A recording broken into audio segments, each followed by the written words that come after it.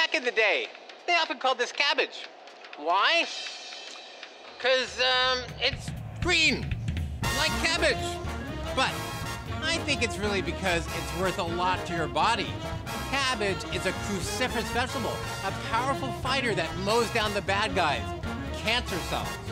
Phytonutrients in cabbage disarm free radicals before they can damage your cells or even your DNA.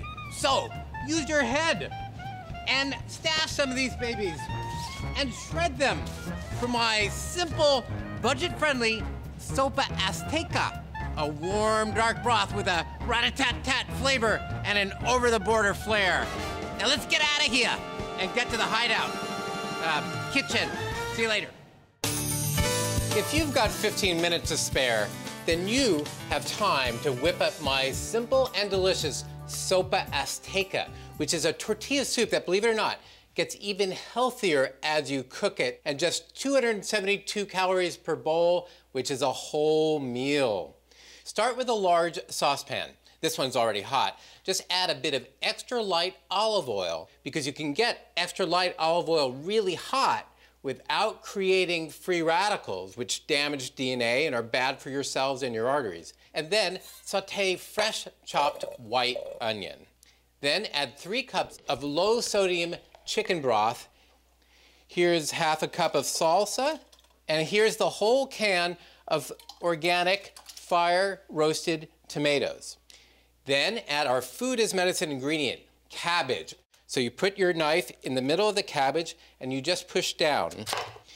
You want to take the core out, which is the part that's hard to digest and somewhat bitter. So you make a V cut like this.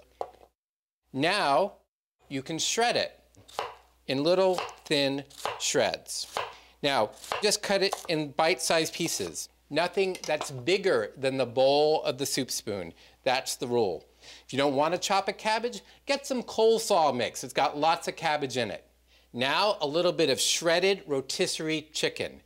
You know, when you buy a whole chicken in the supermarket that's already done, you often take off the drumsticks and the breasts, and then you have little shreds left. Well, the little shreds can go right in this soup. Then, this beautiful avocado adds some healthy fat. It helps you absorb the lycopene in the salsa, which helps protect you from heart disease.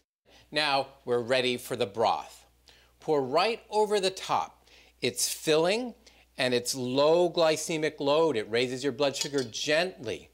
Top the soup with some shredded Chihuahua cheese, traditional Mexican cheese, plus some unsalted tortilla chips. You want the bit of crunch in this beautiful filling, really a whole meal soup. And finally, if you like, a little bit of cilantro. Doesn't that look muy bueno? For the complete recipe, check out our website. And remember, the fountain of youth starts in the kitchen. Chetani, may you live 100 years.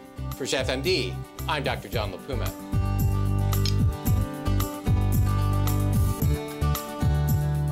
Oh, that's great. Learn more about culinary medicine today. Order ChefMD's Big Book of Culinary Medicine at chefmd.com and sign up for free weekly recipe emails while you're there.